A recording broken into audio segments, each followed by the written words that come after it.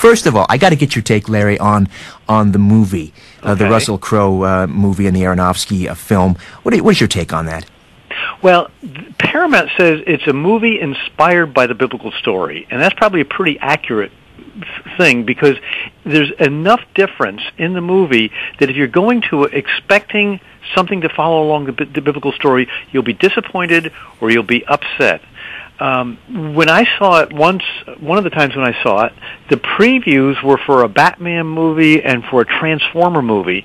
And if you like those, you'll probably like a lot of the scenes in the Noah movie, because it gets pretty, there's battles, there's all kinds of exciting things going on.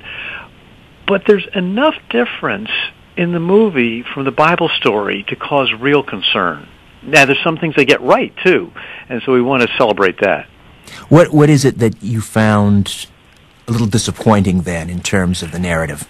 Well, two of the biggest things that I found most disappointing is, number one, the reason for the flood. In the Bible, it says that God saw the wickedness or the evilness of mankind, and he was grieved and made a decision to destroy the earth with a flood. And the Bible says that that was a moral, personal evil.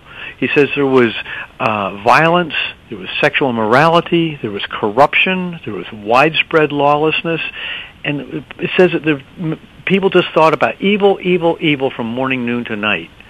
In the movie, however, the evil is described as a disrespect for the environment. And the movie is very much of an environmental film. And in saying that, I don't say that we shouldn't respect the environment and we shouldn't help protect it. But the evilness in the movie was people eating animals and destroying the environment. And that's just a totally different thing than what the Bible pictures.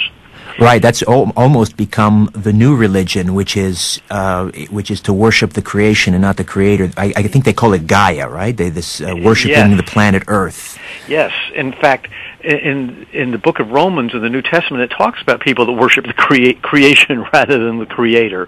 So you're absolutely right. And the second thing is that Noah, in the movie, sees the people that aren't on the ark as being evil and wicked, however he might want to describe that. But then he becomes extremely upset with his son, and I think it's in an early draft of the movie, he actually hits him. And he's just devastated and realizes, and he says this, he says, the wickedness is in us as well as out there.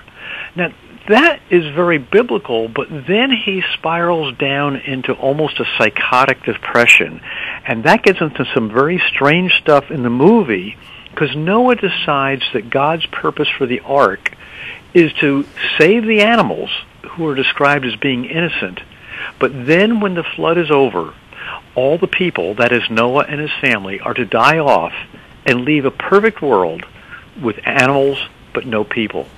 And that is just contradictory to what the Bible says, because in the Bible, the ark is a picture of salvation, is a way of restoring the human race onto the earth. Right. Yeah. There's definitely that sort of sinister aspect of the green agenda there, no question. Sort of human-hating, animal-loving. It is quite disturbing when you sort of scratch beneath the surface of that. Larry Stone is with us, the author of Noah, The Real Story.